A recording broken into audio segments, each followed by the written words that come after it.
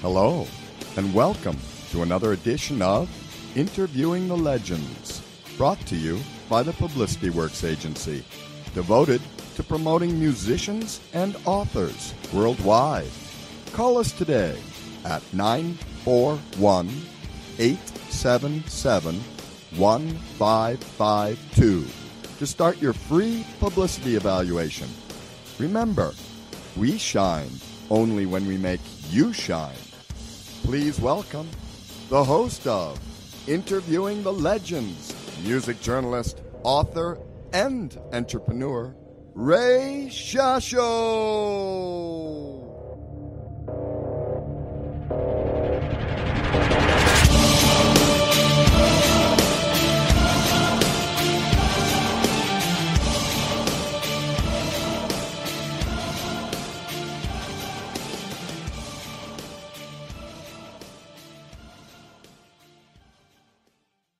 Hello once again, everyone. I'm your host, Ray Shasho. Welcome to another edition of Interviewing the Legends on BBS Radio.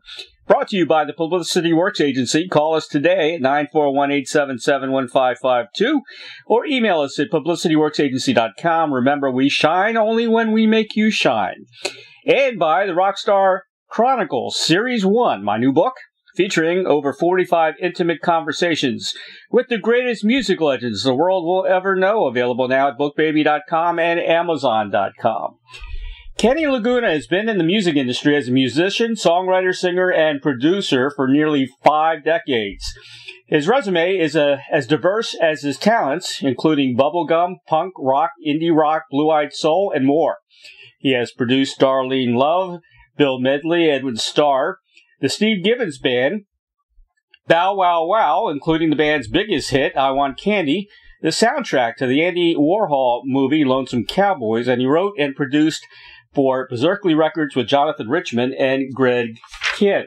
Kenny Laguna is Joan Jett's longtime producer, songwriting partner, and partner in their label Blackheart Records, along with his wife, high school sweetheart, Meryl Laguna, and their daughter, Carianne Brinkman.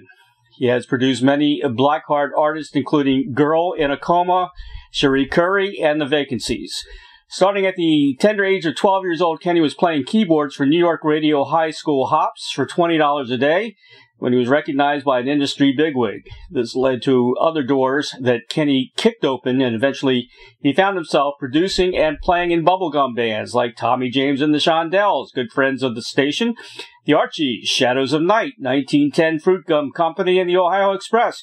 By 1972, Kenny had played and sung on over 50 Billboard Top 40 hits. After the demise of bubblegum, he was given the opportunity to produce for the Who's label in London, which would prime him for the next phase, punk rock. Kenny was asked to help and produce 6 songs in 8 days with a young singer named Joan Jett. Her former band, the Runaways, had broken up, but they were still contracted to do a project that was yet unfinished.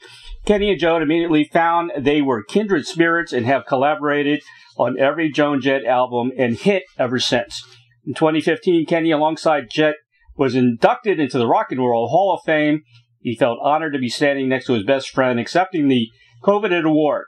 After 35 years of creating music together, he and Jett are still touring the world, writing and recording new music. Please welcome legendary American songwriter and record producer, best known for his work with Joan Jett, Kenny Laguna, to Interviewing Legends. Hello, Kenny. Hello. That's a great intro. I want to write that down. You know, I really wanted you on the show. First of all, I love Joan. We have a lot in common. I was raised in Maryland. I actually did the Orioles fantasy camp 1 year before she did, 1990. And I always wanted to talk to her about that. I'm a big Oriole fan as well.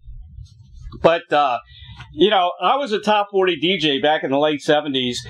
And any guy that had been involved with so many big hits, especially from Top 40 Radio, is my hero. And that'd be you. Well, thank you for that. Yeah, hits are a miracle. Every one is. They're a miracle. You were Tommy James. I had Tommy on the show many times. He's a great guy, and we talked about the old Morris Levy thing, and I'm sure did you know Morris? I knew him really well. Yeah. And he was integral right. in the success of Blackheart Records. Really? I didn't know that. Yep. When it was, we had various royalty streams that he didn't respect. But he really came through for Joan and I when we were struggling, and he was great. I mean, I had nothing to say. He told us what the deal was in the beginning. Right. And obviously Tommy's share of the pie that Morris helped himself to was a lot bigger than mine. But, to tell you the truth, he said his records got to number 11 before we even knew if they were good. And, that was a great start of a career. Yeah, Tommy says if it wasn't for Morris Levy, there wouldn't have been a Tommy James. So. Well, I'm glad Tommy feels that way. Yeah. That's how I feel about the stuff we did. But when Joan's turn was there, like Strawberries, he always gave great reports on our records, and he once made phone calls for Joan and me, so that I was set up to be promotion men, independent promotion men, and so I was a guy, it was like the record business. I was a made man, and I owe that to Morris. If he said this guy could be trusted, that's huge. Yeah. I think Morris knew what a hit was, he could listen to it and say, that's a hit, that's kind of a gift, I think. Well, he doesn't give it enough credit. He may not have started it, but he was the guy behind K-Tel. Right. Television advertising, which Time Life must make $1 billion on. Yeah. He invented that, or, he was the guy. Sugar Hill. Yeah. That was the first rap label. Morris. Birdland. Jazz Club. Morris. Right? Strawberries. He invented that. Yeah. And then after that was all those other ones that came later. Peaches and coconuts and everything. It was all a copy of what Morris had done. He was a record man to the 10th degree. I mean, and to tell you the truth, if you knew how to negotiate, I mean, anybody talks bad about Morris, I take issue with. Right. He was a gentleman, and he had honor. You had to understand how the street honor works. And, I had no problem dealing with Morris Levy. I thought he was the greatest. Well, I have an uncle that had a store on Broadway, and he was a little connected, should I say. So I kind of grew up with that kind of stuff. So I can imagine. I understand it. Yeah, you kind of had to be connected to stay in business. Exactly. Yeah. My dad had businesses since I was little. We had retail electronic stores and like gift shops in D.C. for years and years, and we dealt with New York all the time. And yeah, it's that's just like you said, that's the way you did business. That's all. Well, I found it to be very.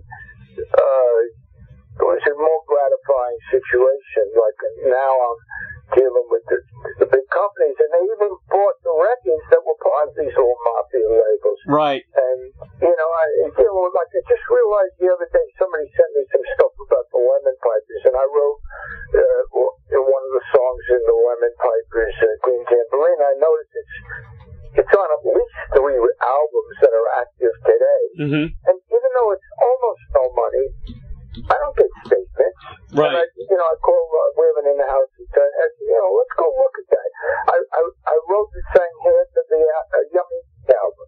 It's not a lot, but it's in print. They don't send statements, Right. So why are they different than Sonny Franchese? You ever hear of him? Yes.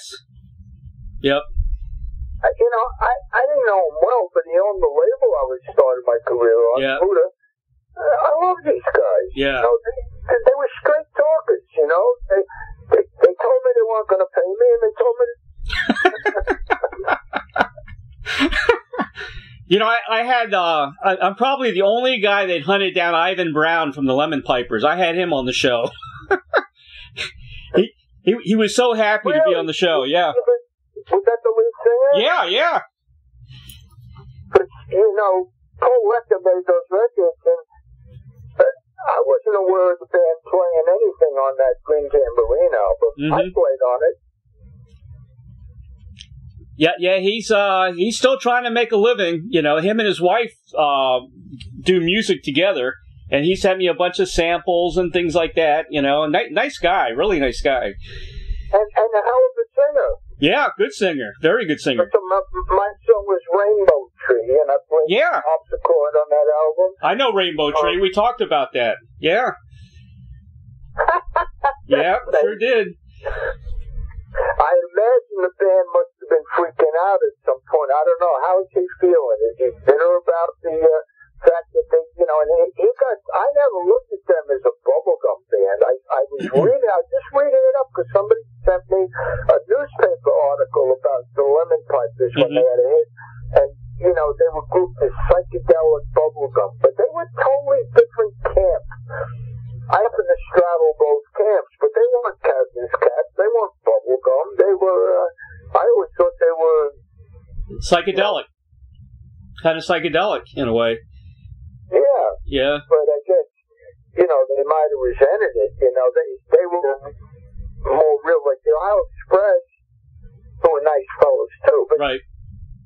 You know, Joey Levine, those two hits, and Jeff and Jerry went to Ohio, and the first junior high school they went to, they saw a band playing, they said, you want to be the Ohio Express? And boom, that was it. Yep. A little different than the Lemon Pipers, which, you know, they were the Lemon Pipers, yeah. I think. So, you know, I don't know. I think sometimes the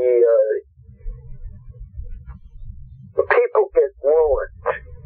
And, you know, in a way, my part of it, maybe I feel guilty sometimes. Like, I put together the band that did Beatlemania. Mm-hmm. And those poor guys, the four that started it, you know, it's the guy who played Paul McCartney, Mitch Weissman. He was a talented guy, but then he became this thing. Mm-hmm. And I felt that kind of set his whole life in a funny place. You know, he was like a star. Right. But he was a star playing Paul McCartney at a Broadway show. Right. So, you know, he had to acclimate his head, you know, reconcile all that. You know what I mean? So it's the same thing with these bubblegum bands. They had hit records, and the Ohio Express, they didn't even hear them until they were on the radio. I love the bubblegum bands, man. I love everything from the 60s that was on the radio. That was the greatest period in music was the 60s, you know? Especially for radio. Oh, yeah, but you know, I'm just saying about where was the integrity? And, you know, like we were making the records, but we didn't want to go out on the road. Right. Because we thought we were cooler than that. Yeah.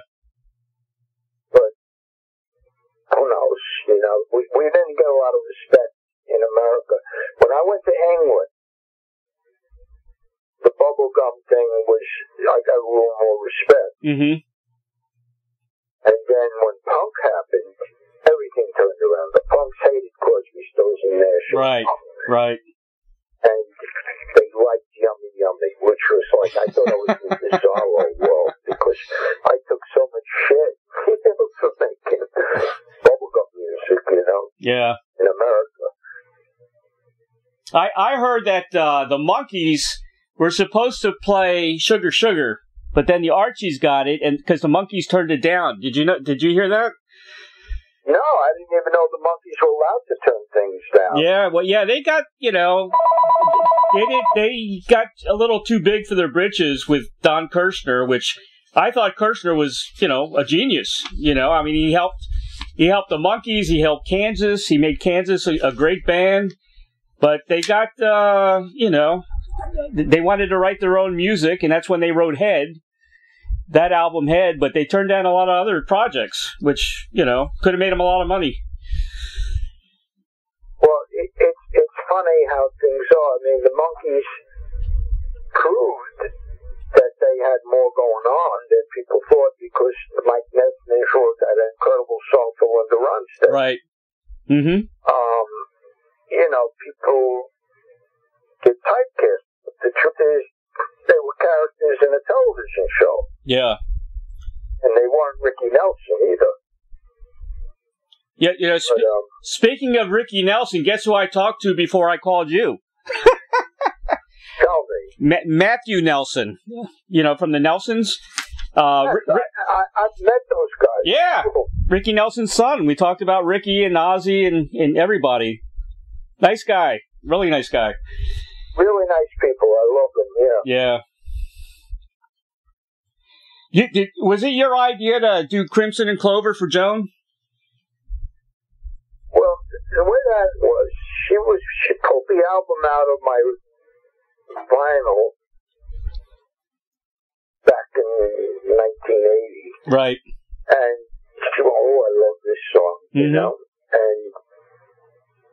the next day we were at a sound check, and she was fooling around with it, just for fun. And when she got done, all the people in the club mopping up and everything, they stopped what they were doing and applauded, which was a hint of something. Right.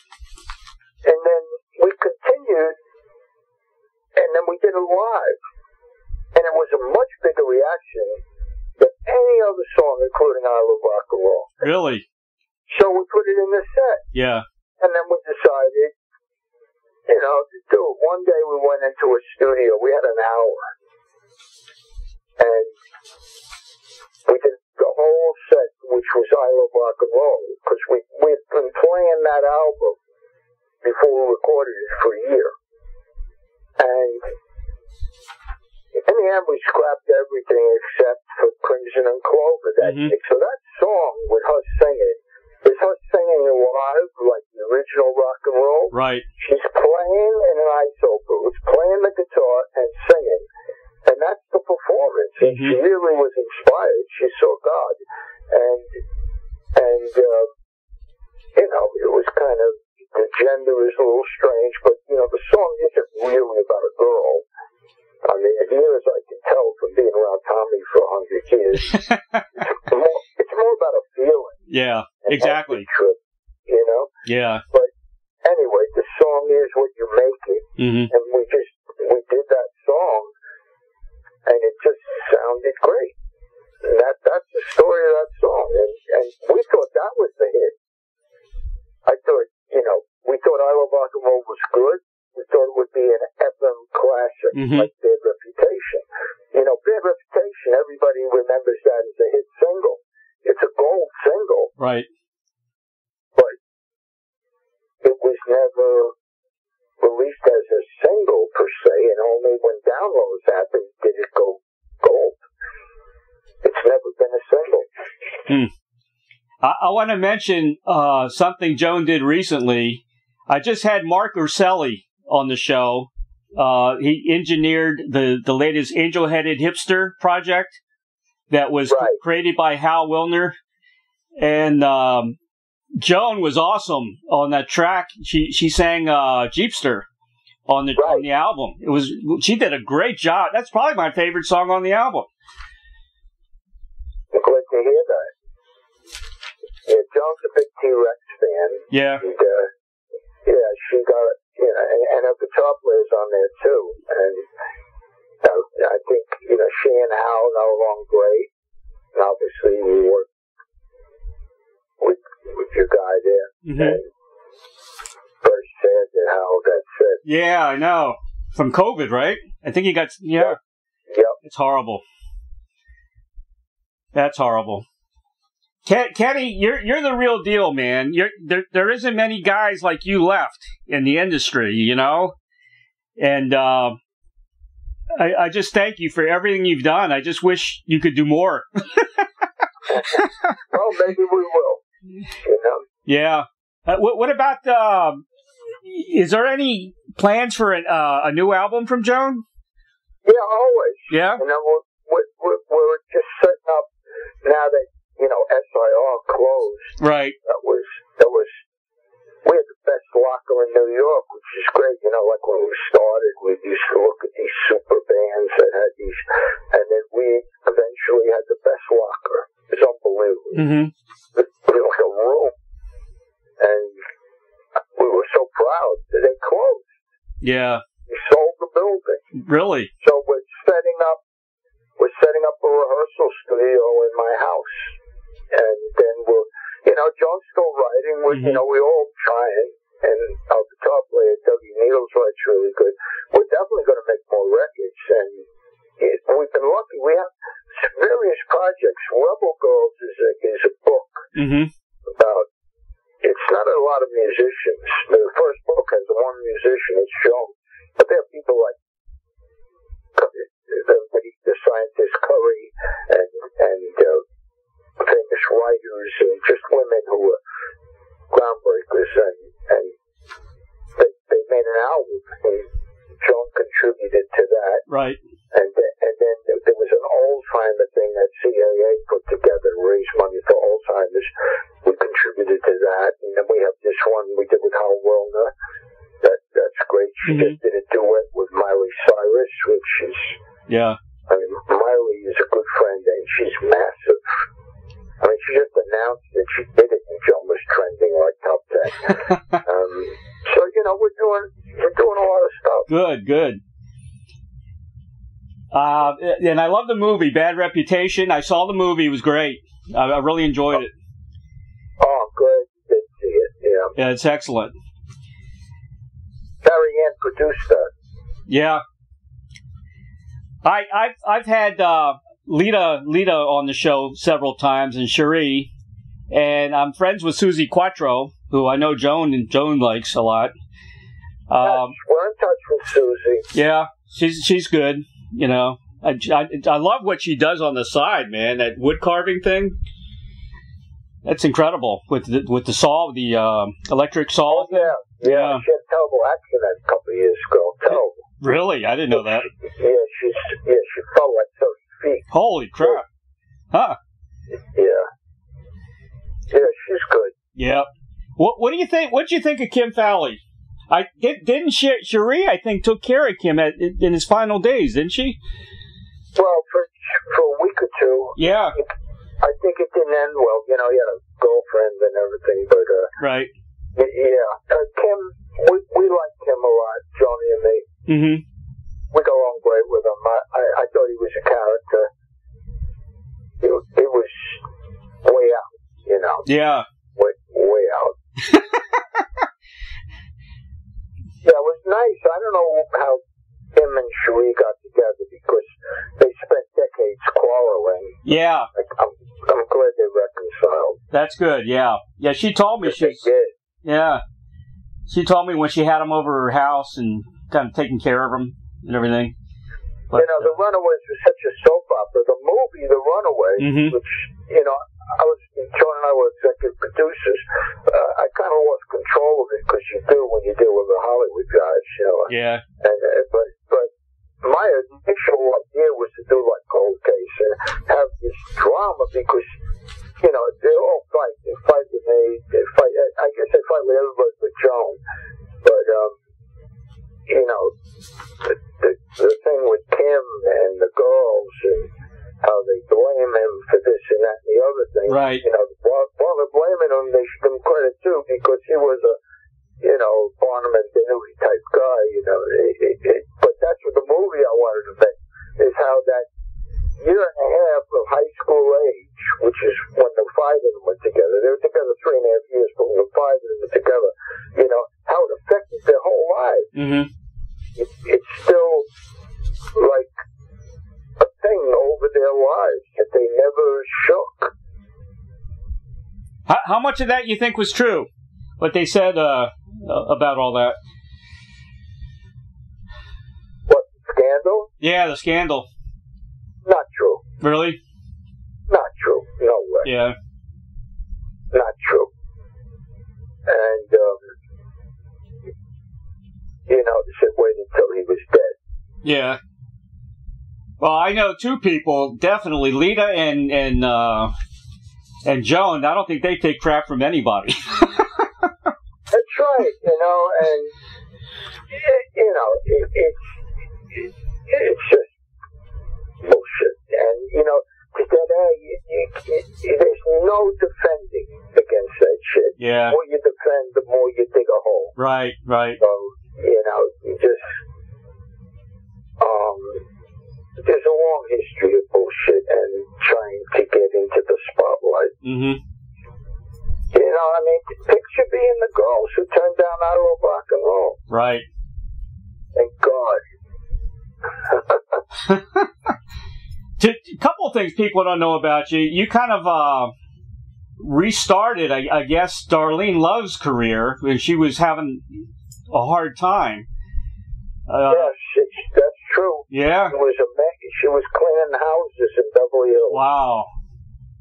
And then she wrote a book or something, and I don't think she... Much later. Yeah, she wrote the book much later. Yeah. I took her back to New York, and then she got into the Broadway show, Leader of the Pack.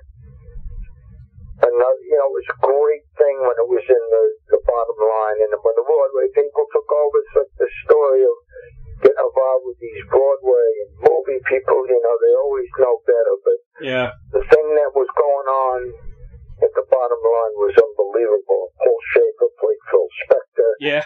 It was unbelievable. I think they even had Sonny Bono in there for a couple of shows, It was unbelievable. Huh. Because once Broadway took it over, they wanted it to be a Michael Jackson thing. And right. It kind of fell apart. But, so we brought her in there, and then we got her a record deal on Columbia. Mm-hmm. And then the Springsteen crowd got involved. Yeah. Well, Steven, a good friend of ours.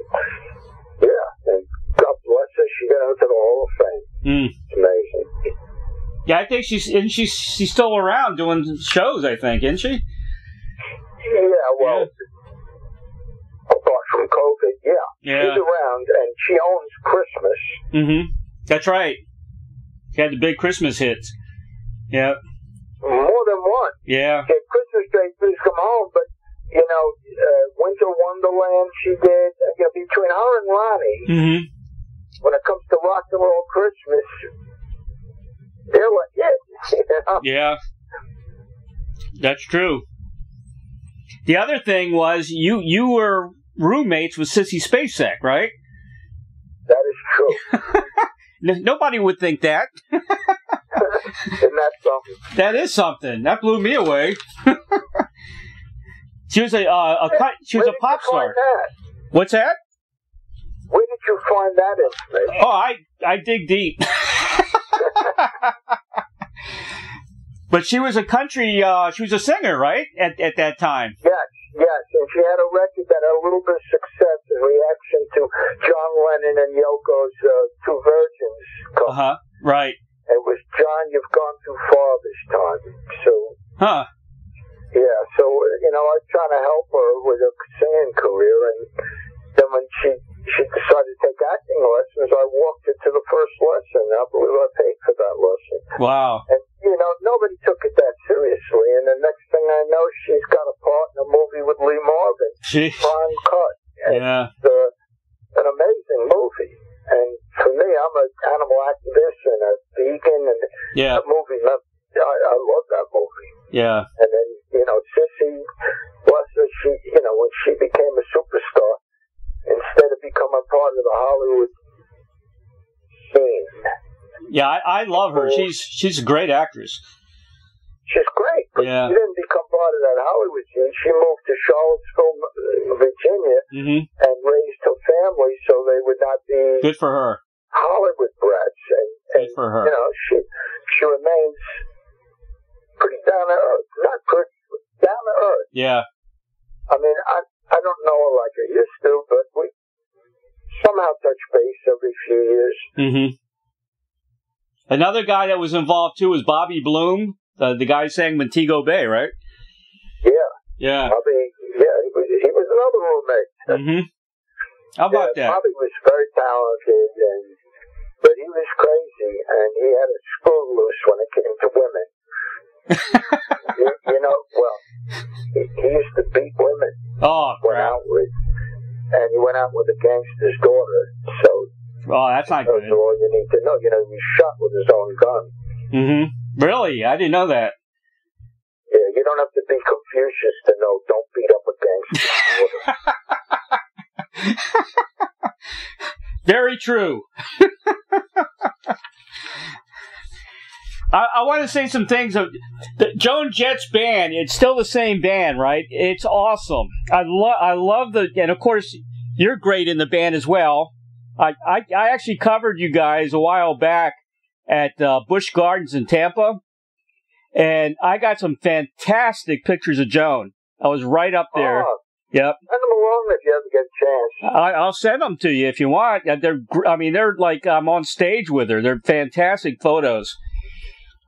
Actually, they put me on Joan's site when I did the review. Oh, yeah. Cool. But you know what I love about Joan? She's got the personality on stage. I love when she smirks and smiles and stares at the audience. You know, that's really something. The way she plays with the audience. You know. Yeah, she's a very. She has the gift. She has the gift. Yes, she does. She's incredible. She really is. Well, one of these days, I'd like to interview Joan and talk about Dream Week and the Orioles, because I've always wanted to do that. Yeah. She tore a rotator cuff trying to. I don't know. It's one of your great Oriole knuckleballers. You would know who it is. One of those four great guys in 1969. Was there teaching her, and she just tried a little too hard. Oh, really? Yeah, stay in touch with Julie. We'll get to it. Okay. Yeah, she's a lefty, right? I think she pitched during fantasy camp. Yeah, but she bats right. Right. I hear she was a pretty good hitter, too. Yeah, she was always the best in the front court. It was embarrassing, and I was always the worst. Kenny, here's a question I ask everybody, and I get some very interesting answers, okay?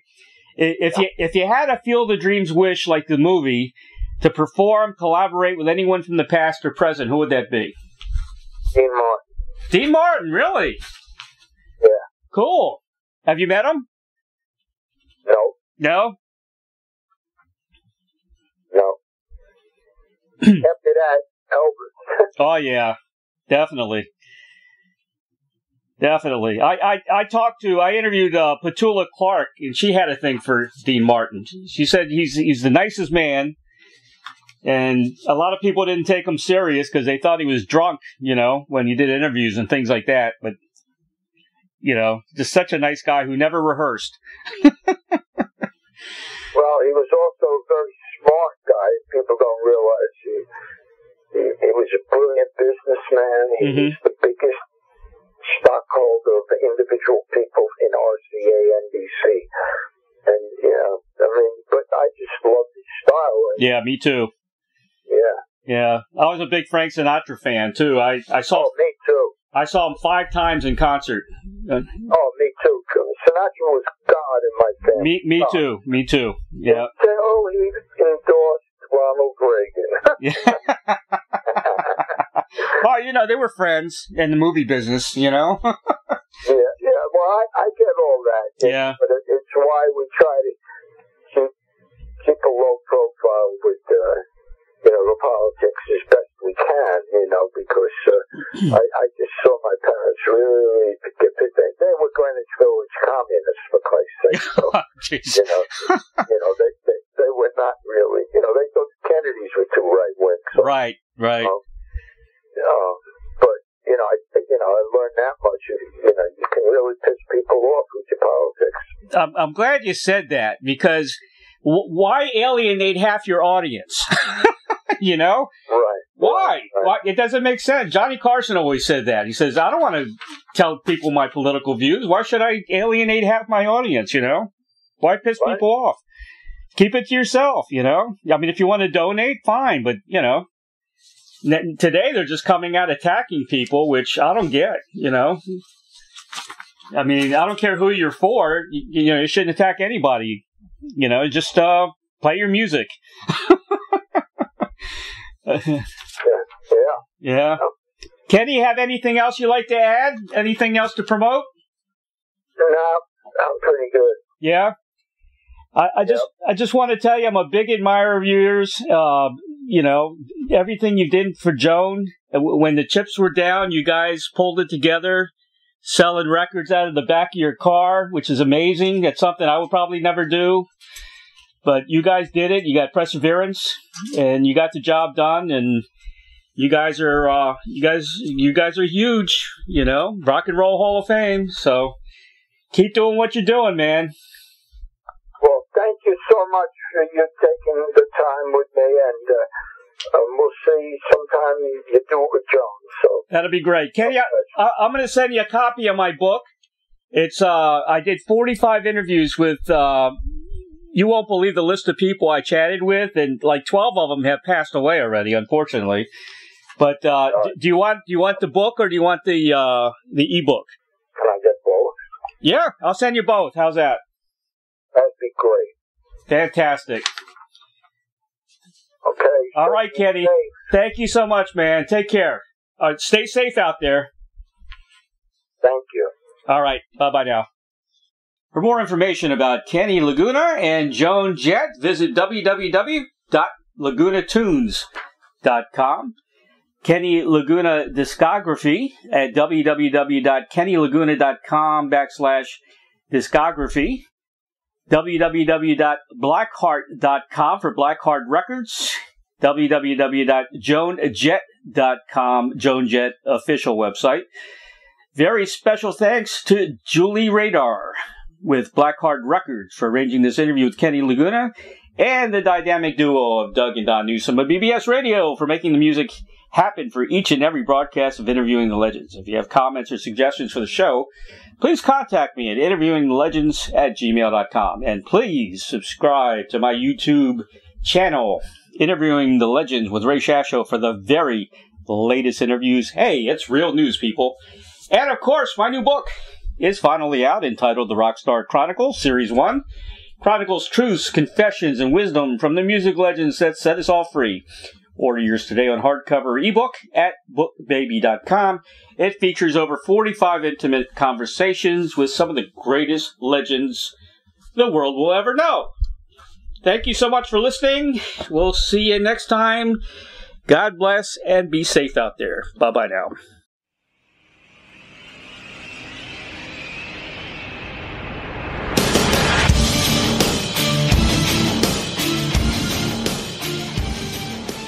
Thank you, everybody, for listening to Interviewing the Legends. Brought to you by the Publicity Works Agency. Call 941-877-1552 or visit us at publicityworksagency.com, specializing in author and music artist publicity plans. We shine when we make you shine. Tune in to Interviewing the Legends every Tuesday at 7 p.m. Pacific Time on BBS Radio, Station 1.